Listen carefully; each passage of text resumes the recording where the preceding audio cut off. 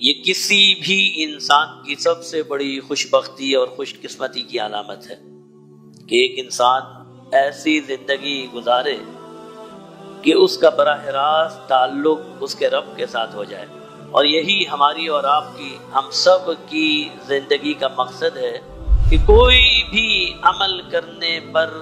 عمل کرنے سے پہلے یا اس کے بعد ہمارا مقصد یہ ہو کہ ہم یہ دیکھیں کہ ہم اللہ کو راضی کر پائے یا نہیں کر پائے.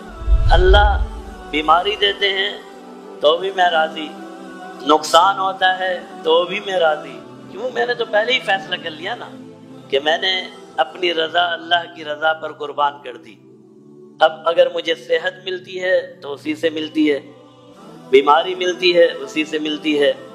تو میری زندگی کا ہر معاملہ اللہ کی رضا کے مطابق ہے اور میری رضا اللہ کی رضا پر قربان، تو دنیا کا ہر معاملہ پھر میری رضا کے مطابق ہے. پھر میں کیوں پریشان ہوں؟ اعمال تو ضروری ہیں، روزی حاصل کرنا ضروری ہے، روزگار ضروری ہے، نوکری ضروری ہے.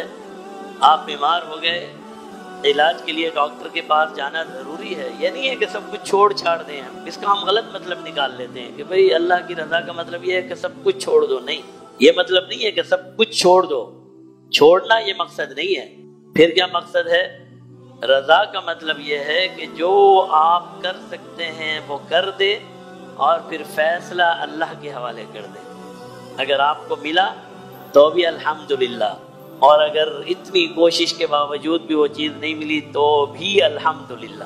اور یہی چیز جناب نبی کریم صلی اللہ علیہ وسلم نے اپنے صحابہ کو سکھائی. جب تک تم صراط مستقیم پر رہو گے، دنیا کی حکمرانی کرو گے، اور جب تم نے یہ راستہ چھوڑ دیا، اللہ یہ طاقت تم سے لے کر کسی اور کے حوالے کر دیں گے.